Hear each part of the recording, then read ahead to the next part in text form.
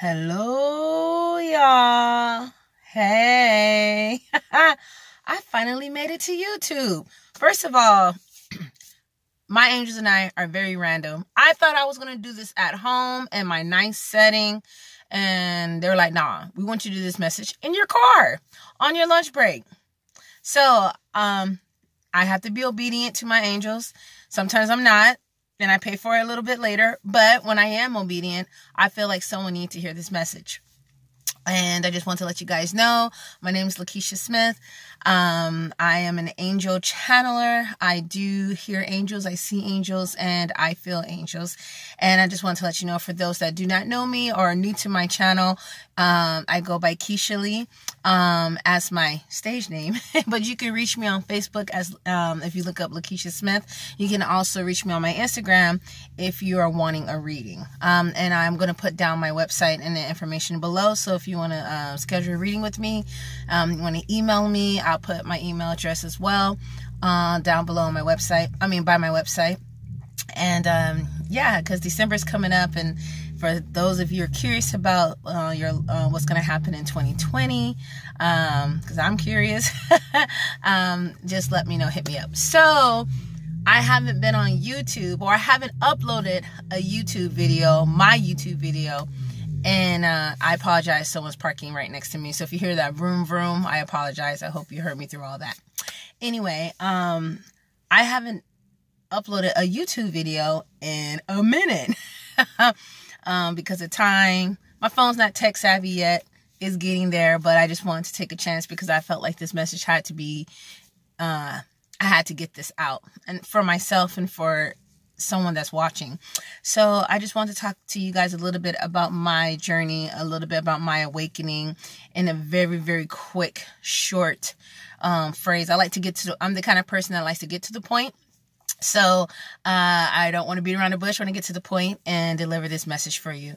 So lately I've been going through this awakening, and I've been going through this beautiful spiritual transformation as a channeler. I cannot say that. Sorry, guys. I cannot say that word that saved my life. Channeler. Okay. Y'all gonna make fun of me, but it's okay. Y'all know what I'm saying. Basically,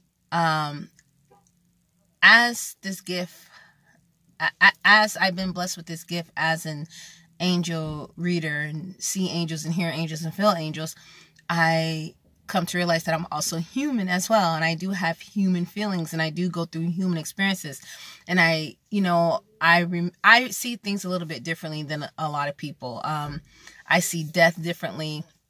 I see love differently.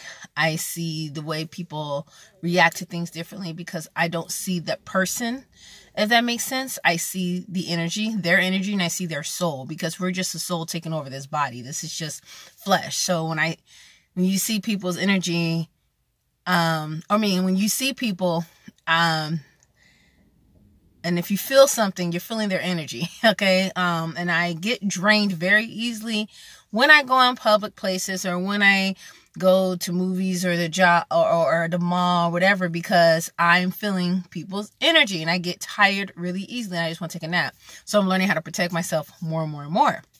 But what I want to talk to you guys today, I really want to talk to you guys about ascending, why things happen the way they do, why you feel like you're in this slump and you're trying to get out. So what I want to talk to you guys about is, for the next 5-6 minutes, it's not going to be that long, but I want to share with you my personal journey, my personal story, a little bit about where I am, how I got here, and where I'm going. And I've manifested some crazy things. I've manifested some wonderful things. I've also gone through some really, really tough things this year. For those of you that don't know me personally, for those that do know me already, I lost my younger brother this year. I lost a really good friend of mine a month before my brother passed. And that was the first time I've ever experienced death close to me in my immediate family, or anyone close to me. I've lost pets, and I've put one of my cats down, but I've never lost a person very, very close to me. One of the hardest, I think one of the hardest things is grief. For me, it could be something else for someone else, but for me, losing someone close to you, that pretty much seals the deal, But what got me in my journey after my brother passed, now I'm in vocational school for a medical assistant, and then I'm going to go further to become an RN. But during this journey, I've noticed I've learned a lot about myself. And what I've learned about myself is I was pretty damn hard on myself, and I was a yes person. Okay. And, I thought I wasn't, but I was. And I started taking a step back and stop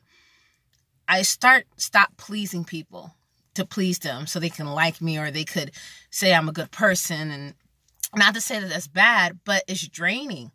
And you wonder why you get drained, and you wonder why you don't have anything left for yourself at the end of the day, because you're pleasing everyone else but yourself. You got to learn how to take care of yourself, and you have to learn how to get in touch with who you are. And I had to learn who Keisha was. I had to learn who Lakeisha Smith was. Who are you besides an angel reader, besides a daughter, besides a sister, besides a friend? Who is Keisha? So when I really dived into who I was and who I am, and why I didn't work out with, romantic relationships with this guy or whatever, and because I didn't love myself fully, which I love who I am. I'm in love with me because I really, really love this person that I am and who I'm becoming. But I had to really do some soul searching. Where I'm at in my life is I feel like I can burst. And what I mean by that is I feel that I could finally be me, if that makes sense. I'm going to be 35 next year. I don't mind telling my age. I know people are like, ooh, I'm going to get old. I say I'm old or whatever, but I love my 30s. I love it. And I'm going to be 35 next year. And I finally got to the point in my life where I feel like I want to burst of this energy of just who I am. But I'm also at a time in my life at this moment where there's a situation that I'm in that is draining the crap out of me. And I feel it. And I don't like this feeling, and I'm doing something to change it. So, and don't worry, no, it's not a boyfriend or nothing like that. Y'all would know if I had a boyfriend, which is coming really soon. Anyway, off topic, back to what we're talking about. But what I want to say is I'm at a point in my life where I'm making room for change, for growth. And I don't care what people have to say about me. I don't care if you don't like me. I don't care if you don't like what I have to say.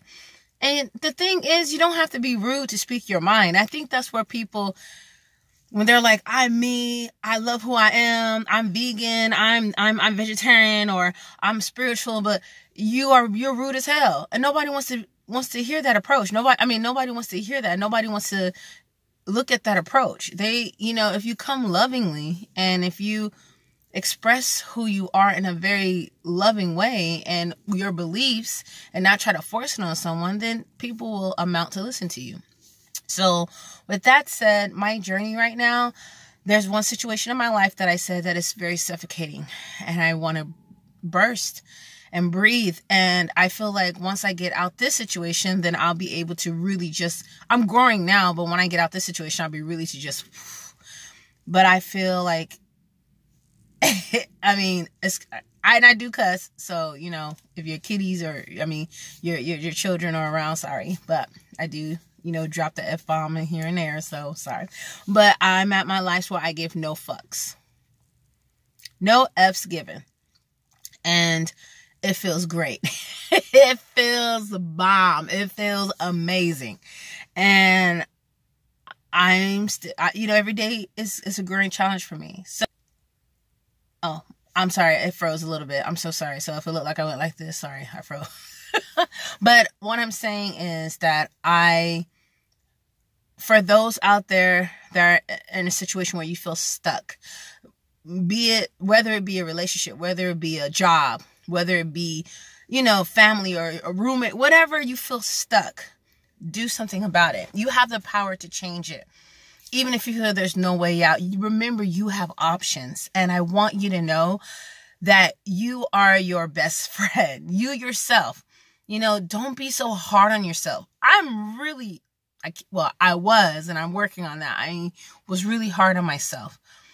And you can never be perfect. You can get to a certain level, but don't beat yourself up because you're not there yet. Don't beat yourself up because people are saying, so when this is going to happen or what? It's your life. It's your time.